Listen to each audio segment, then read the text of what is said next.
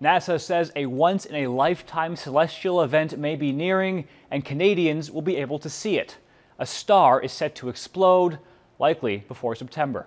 It's called T Corona Borealis. Every 80 years, it explodes in a nova. This is a real live stellar laboratory where we can look at a binary star system, a white dwarf, all sorts of astrophysically interesting processes. The white dwarf siphons hydrogen from the red giant. It becomes helium through a fusion explosion. This astronomer suspects most of the world's telescopes will be pointed at it. He says it could tell us how our own sun behaves. And the explosion will be so bright it will be visible with the naked eye, nearly as bright as the North Star.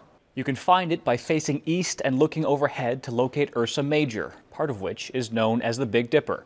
Follow the arc of the handle to the bright star Arcturus in the Borealis constellation.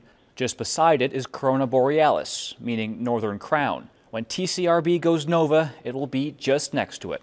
Astronomers don't know exactly when it will go nova, and once it does, it will only be visible with a naked eye for about a week, until it explodes again in another 80 years.